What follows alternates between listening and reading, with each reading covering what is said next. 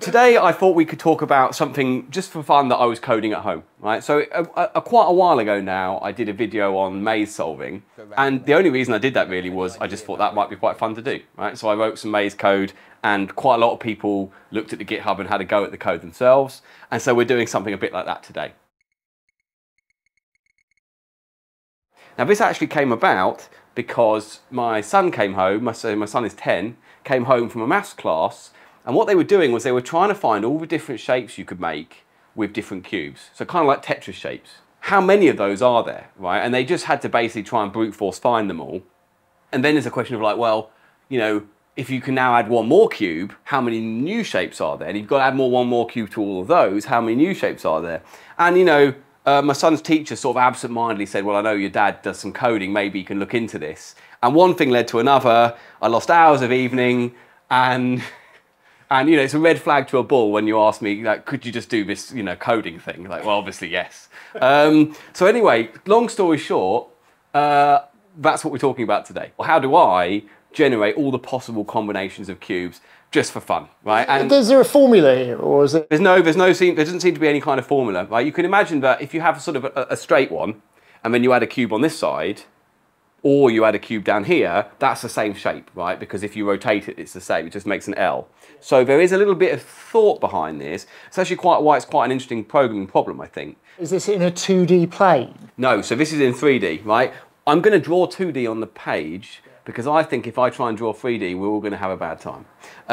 But actually, it's the same exact problem. It's just that there's now an extra dimension.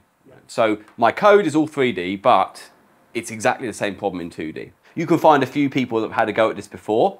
And in fact, it turned out on Wikipedia that the most ever combinations of shapes are for 16 cubes, right? No one's ever documented computing more than that. Now, I have not managed to get to 16 cubes yet, but when I do, you can be sure I'll be editing the Wikipedia page and saying I did it, like 17 cubes. What I thought was interesting about this was I started programming it thinking this is going to be quite trivial, right? And it wasn't desperately difficult. But actually, some thought has to go into this, especially if you want to make it fast. Right? So I thought we'd just talk through what I did, and I'm not saying it's the right way to do it, and then maybe people want to have a mess around, see if they can improve my code, recode it in a different language which is way faster, and so on and so forth, and let's see, you know, how far we get. What did you do it in C#? I did it in Python using NumPy, which is essentially a large array. It lets me do operations on arrays. The reason I did this was because it was the quickest way to getting this running, right? Python is much, much slower. Even with NumPy, you could speed this up a huge amount by using, you know, C or Java or something like this. The first thing that was on my mind was, how do I represent one of these shapes in memory? So one option was that I read online was you could just have a list of coordinates. So you could say, okay, a 3 long would be 0, 0, 0, 1, 0, 0, 2, 0, 0, or something like this, right? And you can have a coordinate system that did this, but you then got to write a load of code that transforms from coordinate systems to, you know, rotations and things. And I thought, well, that sounds difficult. So what I'll do is I'll just have a byte array that is, let's say, 3 by 3 by 3, or 2 by 2, or whatever. And there's 1s if there's a cube in that position, and it's 0 if there's not a cube in that position, right? That's very easy for me to visualize in my head, so that's what I'm doing. So suppose I wanted to do an L shape, a Tetris L, you know, then you might have a 2 by 3 array. We're talking about n equals 4, so, you know, and in 2D, and you might have a 1 here, a 1 here, a 1 here, and a 1 here. And actually that's quite easy to do in NumPy. You can create a 2-dimensional array. If you want to do this in 3D, you can create a 3-dimensional array, which would obviously have something going back here, which may or may not have 1s and 0s in other channels. Now, how do you then generate all of the possible combinations of this? Well, one option would be just to have a blank array and just randomly populate this with 1s and see if you've ever seen that shape before. That's not a desperately efficient way of doing it because, for example, that is not a valid shape, right? Because these have to be connected. Diagonals are not allowed. So it has to be, you know, that, or some, you know, some combination of ones that can actually connect together. One of the ideas that I was reading about, and I'll put all the links to all the resources I use as well in the description, but one of the ideas was, why don't you build all the next set of shapes off the previous set of shapes, right? If you've got all the possible 3s, you can just put some blocks on it and then create all the possible 4s, and then you can create all the possible 5s and so on.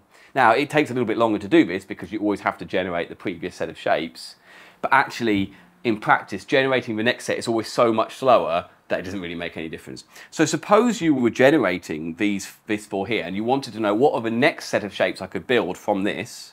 What I do is I pad this array out. I haven't really thought this through, this drawing, but sort of worked. Very nice NumPy functions to do just this. Right? You don't have to do it by hand. This would be populated with zeros, and then I can say, well, okay, where are the possible places I could extend this to? Right? Well, one of them is here, here, here, here, here, here, here, here, and here.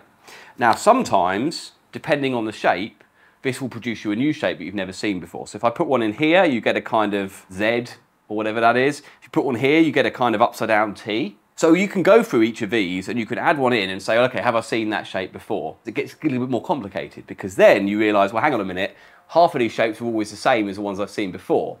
So suppose you had this shape here, which is, let's say, 1, 1, 1, right?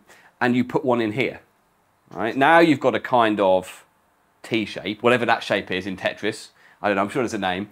Right? But if you put one there, you've made the exact same shape, just rotated 180 degrees. Right? Now, you could include those as two different shapes, but actually you shouldn't really. Right? If you want to know all the possible shapes, you have to be able to weed out all the repetitions. What counts as a rotation and what counts as a flip, I think you have to just try and visualize in your head. But obviously, if you can rotate around any axis and it aligns up exactly, it's the same shape. That's the idea.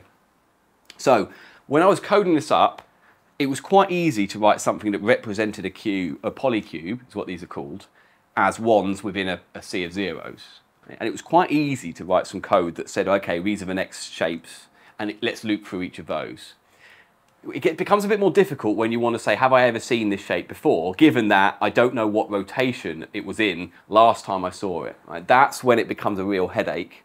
And it's just the kind of thing where you think, oh, it can't be too difficult, and it's going to be really, really quick and efficient, and then you realise actually it isn't very easy to write really fast code that does that, because ultimately there are 24 possible rotations in 3D of this, and that's not so good. So the first thing I did was a super lazy version. So what I did was I just had a huge list of all the shapes I'd seen. When a new shape came along, I rotated it in all possible directions, and then looked through the whole list, right? And those of you watching and wincing a little bit at the efficiency of that, you'd be absolutely right to do so, right? It was shockingly slow. I managed to produce, I think, up to all the 8s and 9s before my laptop said, no, I'm not going to go any further than that unless you want to wait half a year. So then I had another think about this, and I thought, well, one of the ways that you can improve the speed of lookup is to use something like a hash table, right? Or in Python, a set, which allows you to find very, very quickly whether something is already in there. As I mentioned, one way in 2D, if you've got a new possible shape, which is, let's say, this shape here, and you want to know if this shape has already been seen before, and you've got a huge long list of all the other shapes, one of which might be that, or that, you know, and some other rotation, then in 2D, what you would have to do is rotate this 4 times, and then for each of those 4, look through all your shapes. And that's really, really slow. Right. In 3D, it's 24 times, it's even worse.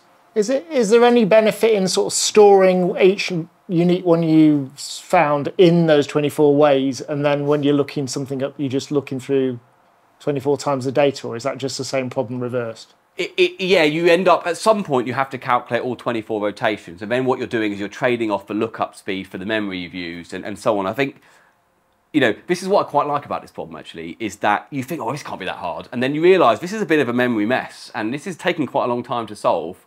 And apparently, the world record for this is n equals 16, and I'm not even close to n equals 16. My laptop's maxing out at n equals 9. This is an embarrassment, right? I need to do something about this. So what I did was I decided, okay, so the first thing to do is, what is the fastest way we can compare this at each rotation to all others? Now, one nice thing is that in NumPy, when you rotate an array, you don't actually have to rotate it in memory. You just look it up in a different way. Right? So depending, if these are all pixels, you could imagine that if you looked in this order, or you looked in this order, or in this order, that's equivalent to rotating that shape. And so actually, you can do this quite elegantly. So in some sense, the rotations isn't actually such a big deal. It's the lookup. Right? If you're looking through a list, then the problem you have is, to find this element, you have to compare it to every single element in the list. that's going to get very slow very quickly. If you've got one element in the list, it's one check. If you've got 10,000 elements in the list, it's going to be 10,000 checks, right? You don't want to do this. Essentially, what we're going to do is we're going to find some way of converting this shape into a simple hash numerical code, and we can just look up if the code's in there. And that can be done much more quickly, because often you avoid any collisions. You just jump straight to the right place and you say, no, not been seen before.